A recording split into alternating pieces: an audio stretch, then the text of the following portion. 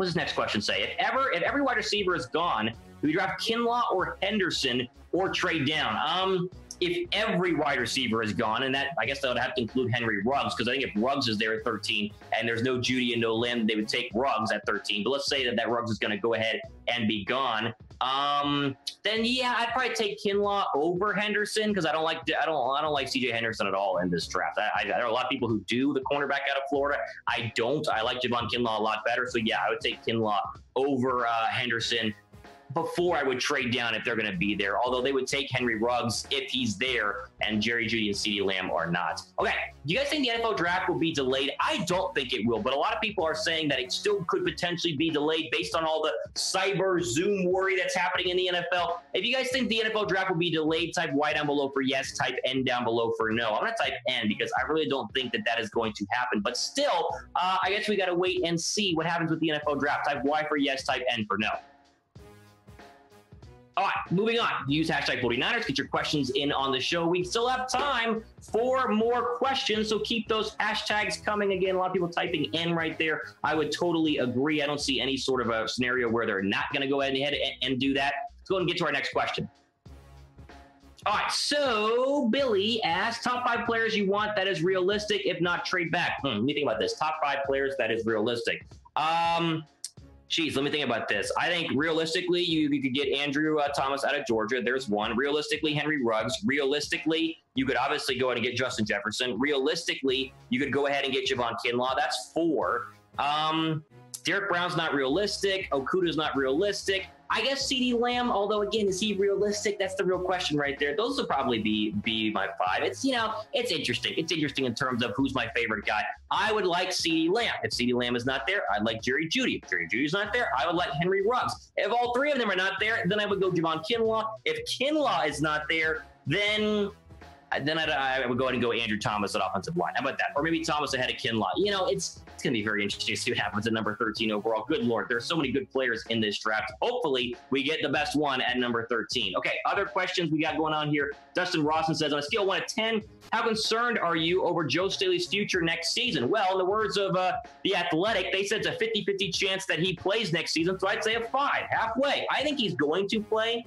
But at the same time, I'm not convinced he's going to play. I think he's going to play. After the Super Bowl, he made it sound like he's going to play. But now, again, the Athletics just said 50-50 chance he's going to retire, 50-50 chance he's going to play. I think he will play, but I'm telling you, Joe, please let us know before the draft, because if Joe Staley retires, then we take a offensive lineman, a tackle at number 13 overall, Thomas out of Georgia, the guy from Alabama, whoever's there at 13 as the best offensive tackle, that's where you go. I hope he doesn't. I don't think he will, but if he does, they better have a backup plan, because I don't trust Justin School at the starting spot. Okay, Evan asked here, who emerged as the second best, who emerges as the best second-year 49er player? Is it Greenlaw? It'll probably be Deebo Samuel, just because that's the easy answer. Dre Greenlaw was fantastic last year. I mean, Dre Greenlaw is the reason we are not talking about taking a linebacker at number 13 overall. Greenlaw's the reason. He played so darn well, obviously coming out of Stanford and getting drafted in about the 4th or 5th round, wherever he was.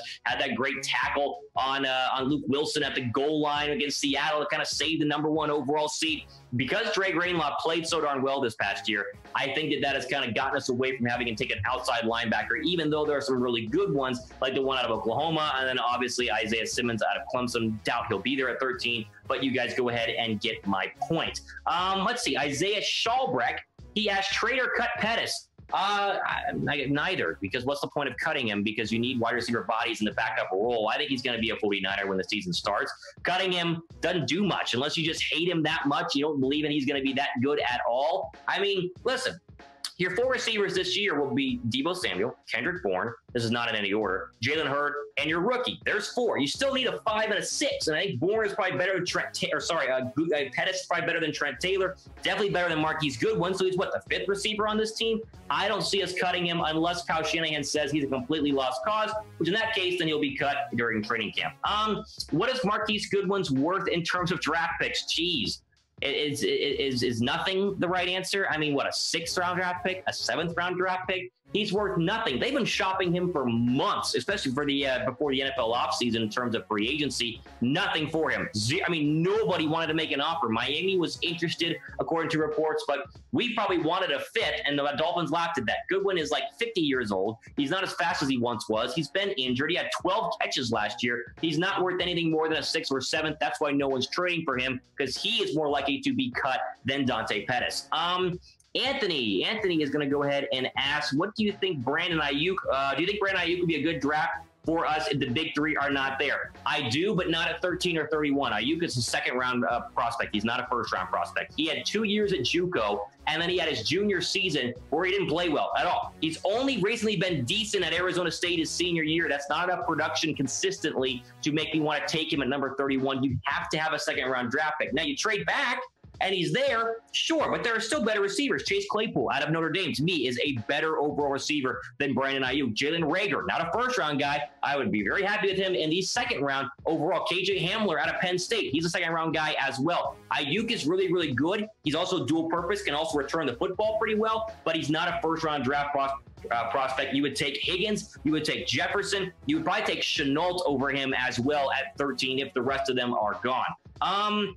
Other questions here by Jackie. Trade CJ for a 4th or 6th round draft pick. I mean, I guess you maybe get a 6th round draft pick for him. I don't know. I don't think you're going to get much for him overall. Next question here says, will they go, who's this? Derek Bolton asked, will they go with 3 quarterbacks again this year? It's looking that way. Unless someone makes us a crazy good offer for Nick Mullins. I talked about this in a video the other day, and the top comment says, Mott wants to keep him, but would also trade him for a second. I'm confused.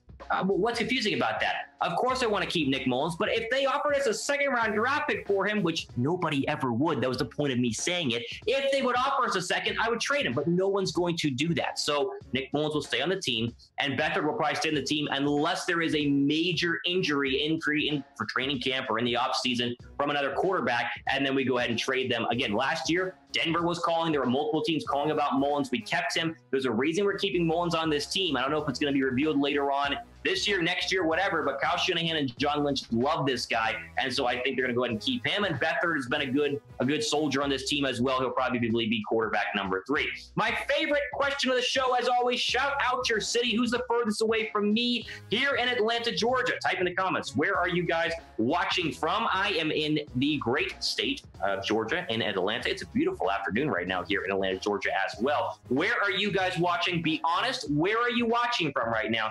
I'll give a shout out to the guy who looks like he's furthest away. Oregon, Virginia, California, Sacramento, Springfield. Okay, so a lot of people so far. California is pretty far from Atlanta. Anything on the West Coast right now is probably going to win.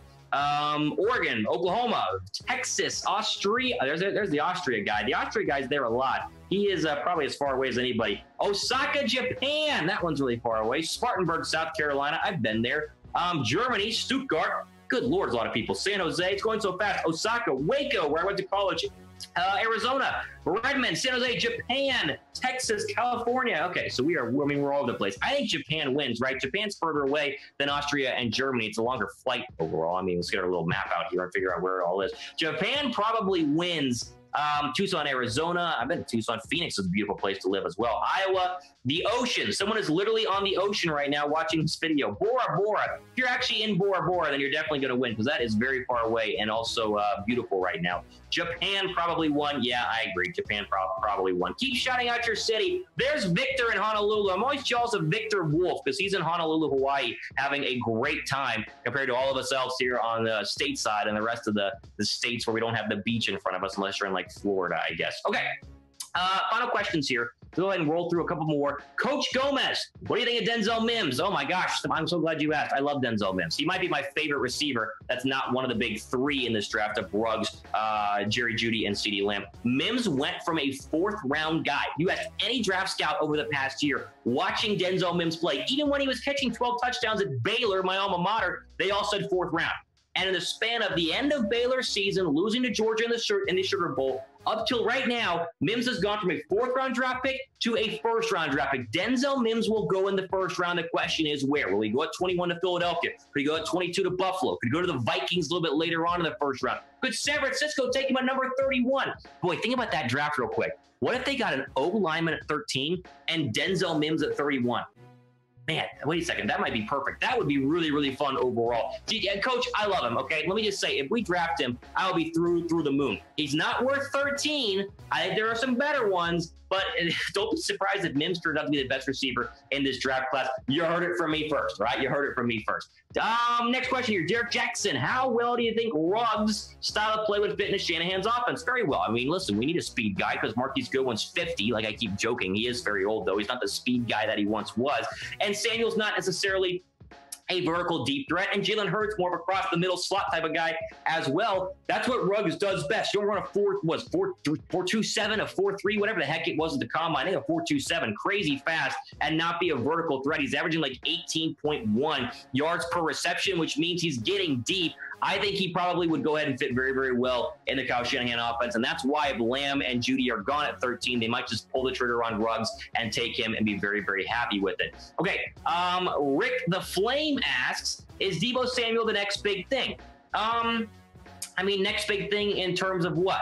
I think, I mean, is he the next great receiver in the NFL? No. Is he the next Tyreek Hill? No. Is he the next really good second option right now in, I guess, first option in San Francisco? Yeah, he's going to be really good. Is he going to be a perennial Pro Bowler like Julio Jones? No, not at all. That's not Deebo Samuel's style. Is he going to be talked about like Tyreek Hill is? No, I don't think so. He's great. He's going to be even better this year, but I just don't see a Pro Bowl receiver compared to the other receivers in the National Football League. I don't hate it. I mean, don't think I hate you. I love Deebo Samuel. He played great last year, but I don't think he's going to be a perennial Pro Bowler if that's the question that we are asking. All right, I'm going to wrap the show up here.